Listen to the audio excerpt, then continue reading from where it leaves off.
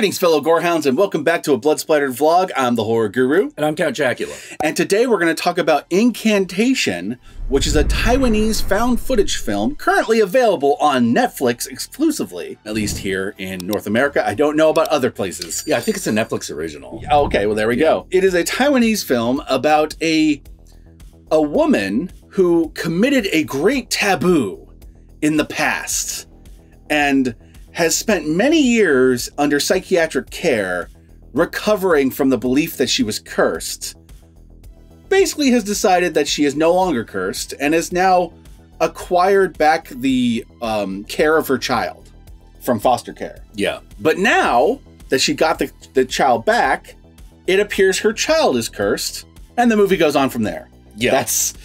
That's kind of what's going on with this. The major theme of this movie is mental illness. Yes, there's a lot of mental illness stuff as well as spooky religious shit. Yeah. This is by the way, I said it was about mental health, but bear in mind, this is an Asian horror movie. Oh, so, yeah. There's ghosts. Yeah. There's ghosts and monsters and things like that, you know. This movie is really good. Like, it's really creepy. Oh, yeah. It's really well put together. But one thing I will say about the movie is the overall logic of it being found footage doesn't make any sense.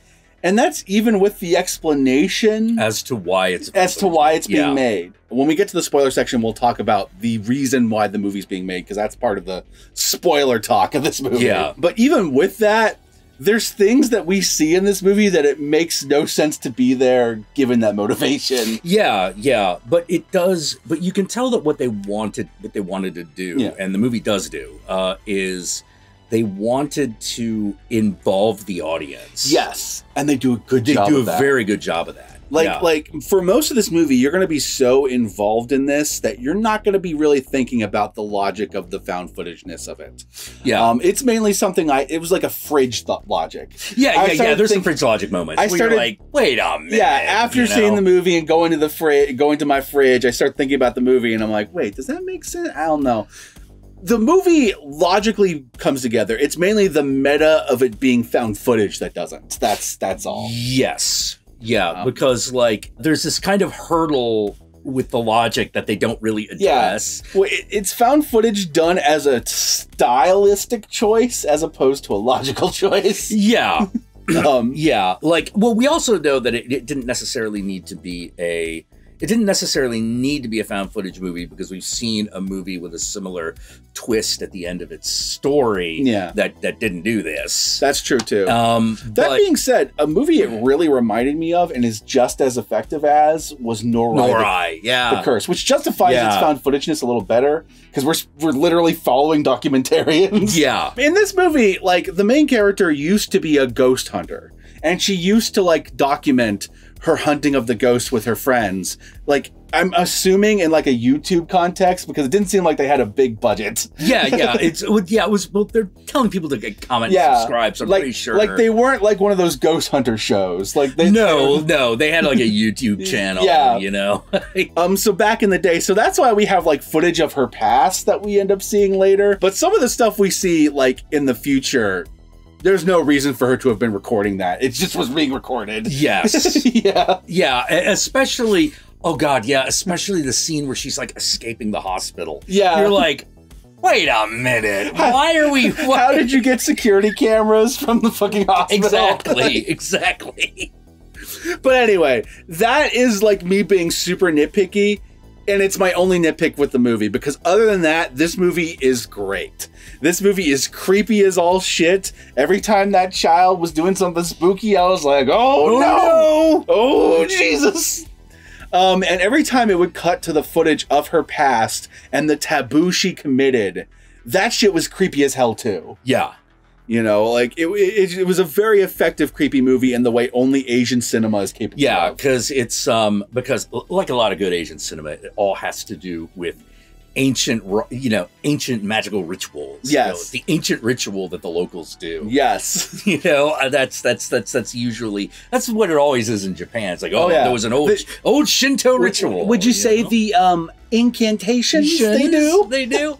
Yeah, and the actual incantation is actually part of the movie. Yeah. We'll talk more about that in the spoiler section, because the movie does right off the bat start telling us about incantations, like in the opening shot. So that's not a spoiler, but like there's some spoiler elements to that we'll talk about later. Something that's not really a spoiler, though, is this movie largely centers around a deity known as the Mother Buddha. Yeah. This is the entity that she's convinced is haunting her, that she's cursed by. And I have no idea if that's a real thing or if it was made up for the movie. I don't know if the Mother Buddha is an actual one, but there are a lot of things like that. A lot of people assume, because they're so used to Americanized Buddhism, they don't realize that, oh wait, this has actually been going on for like 1,000 plus years continuously. And so it has accumulated a lot of folk magic. Yeah. Just like any other place would. You've got these like kind of beautiful, idyllic little like wilderness areas surrounded that are like kind of tucked away. Yeah. And families that have lived there for like generations. And sometimes there's just weird shit, because so much of Central Asian and even Southeast Asian like spirituality is so localized. Yeah, that makes sense. Yeah. You know, we're used to kind of like the American, like kind of, or the Western kind of uniformity of religion. Christianity is like this. Catholics are like that. It's not the way it works. Not the way it works in It's like there's like little tribes of the religions like factioned off. Exactly. Yeah. And they all kind of acknowledge the efficacy of those practices kind of at face value. That makes sense. You know, like it really is like that line in fucking Big Trouble in Little China. Yeah, of course, Chinese religion is confusing. Look what we have to work with. There's Taoism, Buddhism, Confucianism, alchemy, and sorcery. You take what you want, leave the rest. Just like a salad bar. You know, I was like, no, that's probably the most accurate statement on fucking Asian spirituality. I will say that despite like the logic not necessarily making sense as to why it's a found footage movie, or like how it functions as a found footage movie, I do not think most of the creepy moments would have worked not being found footage. Like, yeah, I think a lot of them work really well because of the way it's shot, you know, like with the grainy, janky ass cameras, like it just sells it, right? Yeah, yeah. It's weird because it's like, it's a stylistic choice that tells the movie in a way that the movie needs to be told. Yeah. However, it requires some leaps of logic occasionally that you're like, where did they get this footage? In a way that I'm not used to thinking about with a lot of these types of movies. Because usually there's some sort of logic to it. Like we're filming like even that one we were talking about earlier, they were literally filming a documentary. Yeah. Or it's one camera. Yeah, absolutely. You know, this is like multiple cameras. This is like multiple different like perspectives in multiple different situations. This is like someone took a collage of different footage involving the same woman that she happened to take and just slapped it together in a weird order. Yeah. But why they did that, I don't know. Like, I know why she's recording shit, but I don't know why they've It's one of those like, why if the premise is that this woman assembled this movie. Yeah. Why did she do this in this order, even given what the twist is at the end? Yeah. You know, like, why'd she make it like a movie? Yeah. Exactly. You know, like, okay, like, shouldn't this be more like one of those, like, YouTube videos where it's just telling you shit? You know, like the shit like we used to do? Yeah. And I know why she recorded all the footage, because even before we get to the twist at the end, it's very obvious that no one believes her about the curse shit. Yeah. So documenting all the shit that's happening around her makes sense. Yeah, it does. You know, it makes sense. Like, you don't believe me. Well, here's her being like walked up a wall. Like, you know. Yeah. Like, and the taboo, and the thing about the taboo. Hey, buddy. Hey, is it's not like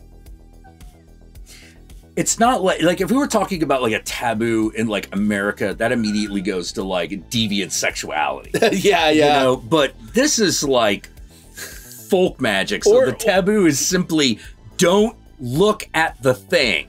Yeah, or you go and burnt down a church or something. Like, like you committed some sort of faux pas. Yeah, something big. This is literally, no, don't do that. The reason that's a taboo is because if you do that, then the monster kills you. Yeah. You know? Like, and the monster don't give a fuck, because this is Asian horror, baby. Oh, yeah. Like, No. It's like a fucking tidal wave or a typhoon coming through. They don't give a fuck. It also don't care if you're a kid or not. It'll come for everybody. No. But fucking Chinese ghost stories are very, very, very, very clear on this fact. Innocence does not save you. Nope. You know, it's like you did the bad thing, and now the ghosts are fucking.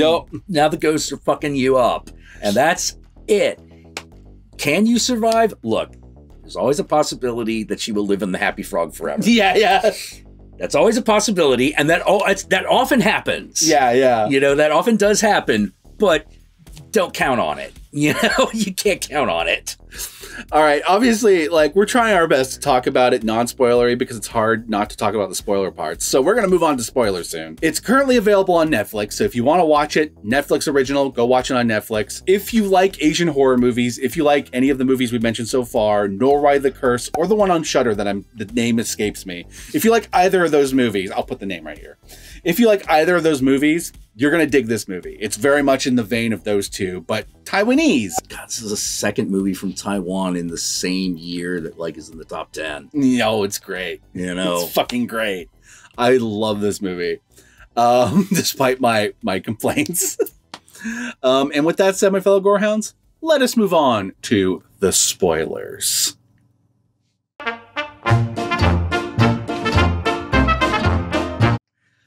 Yeah, so I think the major spoiler is the nature of the curse. Yes.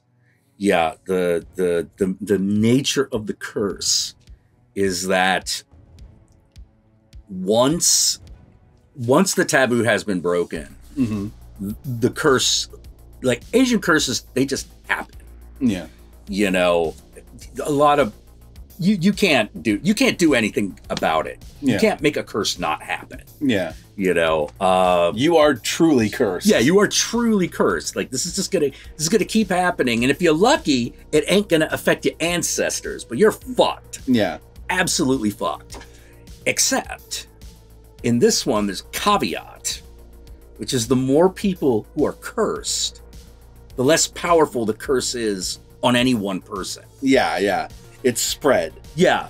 So the main character is trying to, because her kid is cursed and she is cursed, she is trying to make the curse as little as possible.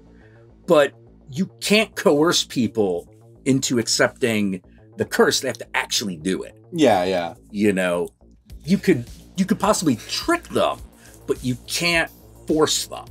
Here's the thing, and this is the major spoiler that was hard for us not to talk about. The big reveal at the end of this movie is that the entire movie, from start to finish, has been her doing an incantation so that you, the audience member, are now part of the curse. Yeah. You are now cursed. Yeah. And they do some really cool things with this, because they do some like cool little mindfuckery moments. Yeah, because they talk about optical illusions a lot. Yeah. There's one that I really love where they show us this thing on screen, and then it cuts to a white screen, and it creates this optical effect where you still see it there, like the way you do like when you stare at a light. Yeah. And you still see like the shape of the light in your vision for a while until it goes away. It did the same thing. Yeah, stare at a high contrast thing. Yeah. And then look at a blank wall and you still see the so it goes to the white screen and you could still see the image even though it's not actually on the screen. It's just your vision. So it's like they cursed you. Yeah. I was like, that's a really cool trick. I like that. I like that they worked that into a movie and made it work. But yeah, the whole movie turns out that she is cursing you, performing this incantation. Now, the thing is that the actual incantation she does at the end of the movie. Yeah. So I'm not sure why we needed the rest of the movie's context before she did it. She literally could just be like, hey, let me tell you about things, and then trick us into listening to her do the incantation, and then show us the Buddha's face. Yeah. And that would have been it.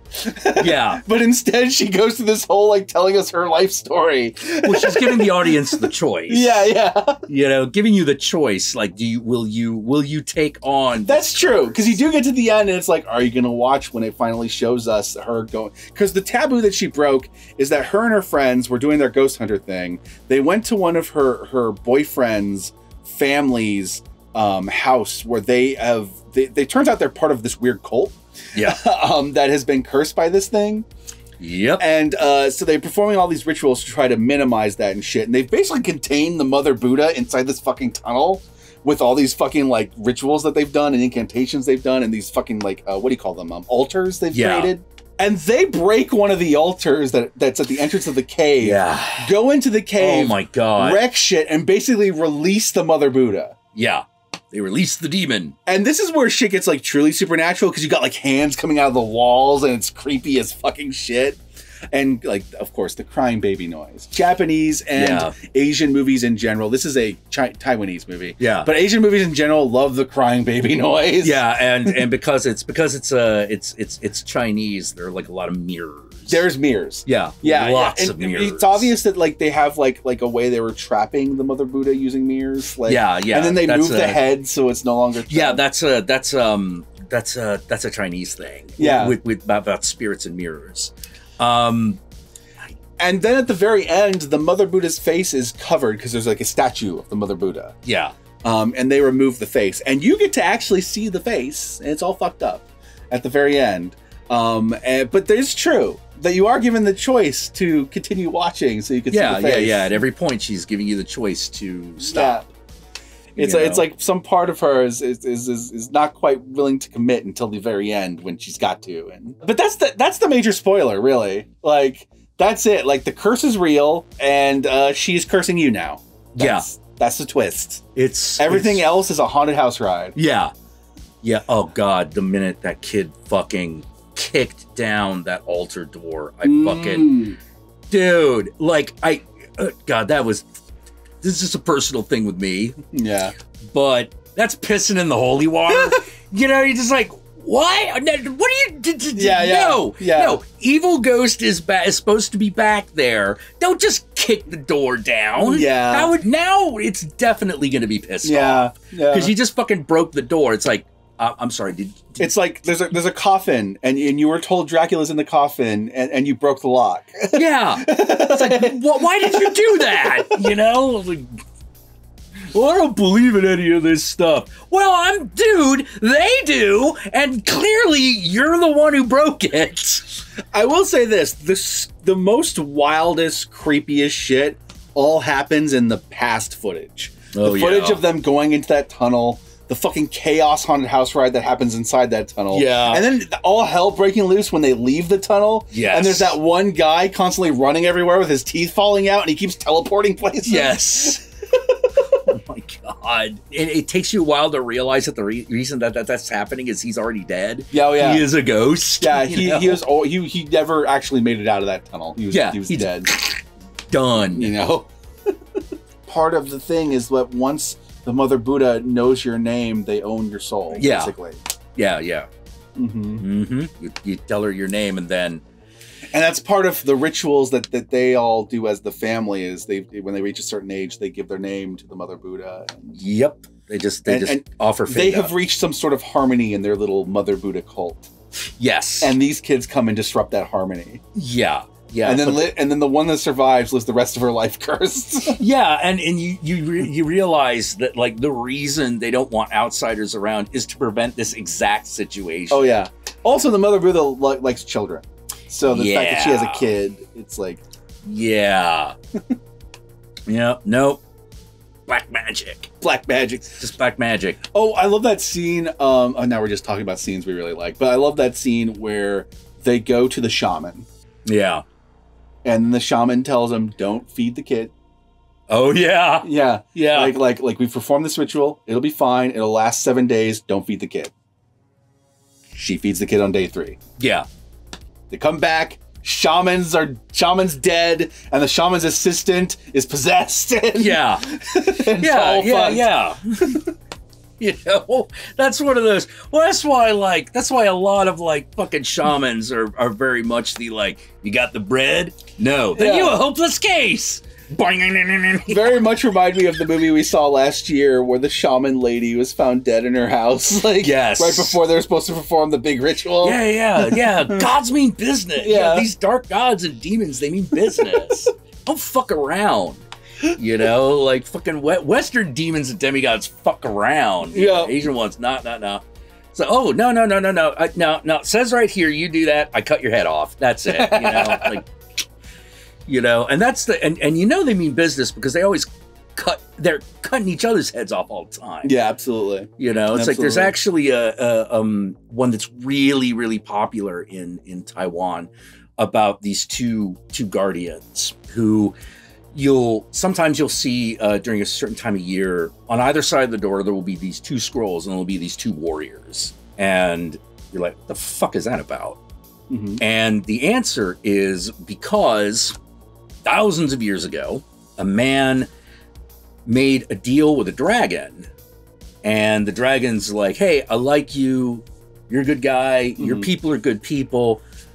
I'm supposed to cause a drought because the King of Heaven told me to, but I like you so much, I'm gonna give you rain, but you gotta keep it on the down low. Makes sense. You know, and so everything's fine, and then it comes time to do like the big harvest festival. And the dragon's like, all right, can't have the festival. You have the festival, and you start sacrificing shit to the gods, they're gonna know you have shit. Makes sense. You know, so you can't do that. The guy tries to get the town to like, no, we can't have a festival this year. But the town does it anyway. So the dragon gets its head cut off in heaven. And now the dragon's mad. Understandably, it lost its head. Yeah, he lost its head. He's like, you fucker, like, I lost my fucking head. Like, you know what? I'm just gonna fucking, I'm gonna haunt you every fucking night, and you're not gonna get a wink of fucking sleep. Nice. So he hires these two guards to just stand in front of his door, and the whole idea is the first night they're there, they're like, what are we doing here? We're supposed to fight a headless dragon if it comes in. They're like, huh, well, the old lord is crazy. All right, we'll just stand here then. But then the headless dragon shows up. They're like, oh my God, the headless dragon. Well, our duty is clear. And they fight off the headless dragon, but they have to do it every fucking night. Nice. And then eventually, like, somebody comes up with the idea of like, look, you guys haven't gotten a night's sleep in like, what, 10 years? And they're like, yeah, but it's our duty. Yeah, you're also getting old. All right, so this is what we're going to do. We're just going to put pictures of you by this thing. So when the dragon comes by, because you've kicked his ass consistently for 10 years, he'll just go look and be like, still around. So I'll just fuck off. Fair. You know, and they're like, how will he not tell the difference? Well, he's got no head. Oh. All right. Never mind that he shouldn't be able to see them in the first place. At all. But it's like that's where it gets into like little kid logic. Yeah. How can he not tell the difference? Well, he doesn't have his head. Oh. And as a kid, you just gotta buy that. Yeah. With that said, where can they find you, Count Jackula? Oh, you can find me on Twitter at Counting Jack. You can find me on Instagram at Satanic Jackula. And you can find me on Twitch at Count_Jackula on Twitch, where I stream games. And right now I am streaming the game Stray, which is the cat game. Yep. Yeah. It is meow. Asian cat game where you walk around an Asian robot city and meow at things. Like Gomez. Like Gomez. Like when he came through here and meowed at us. Meow, meow, meow. Yeah. It all comes together. Mm-hmm. Cats. Very lucky. Y'all know me, I'm the Horror Guru. You can find me at the Horror Guru on Twitter, on Twitch, on Instagram, and Facebook. Just look up the Horror Guru or Blood Splattered Cinema, and I'll be there. Be sure to like, comment, and subscribe, and don't forget to ring that notification bell so you're notified of our videos immediately upon their upload. And if you'd like to help out either of us more directly, be sure to check out our Patreon pages. And remember, if you decide to go the Patreon route, even $1 a month can go a long way. If you've made it this far into the vlog, then I want you to comment below, and be sure to comment below with hashtag don't kick the altar. Hashtag don't kick the altar. Work it into your comment below. That way I know. That way Jack knows. That way the whole world knows you watch this vlog all the way through. And hopefully, if you live by that hashtag, you will never be cursed. You will not be cursed by Mother Buddha. Dude, that was the one time in the movie I screamed. Yeah, I remember that. Because it wasn't, and it wasn't like fear. It was like, what the fuck have you done? It was a real visceral reaction. It's true. He jumped out of his seat. I was so angry. Yeah, the movie got me on that level. It got me. I totally bought into everything that was happening. Thumbs up. Anyway, my fellow gorehounds, peace out, and I'll catch y'all later.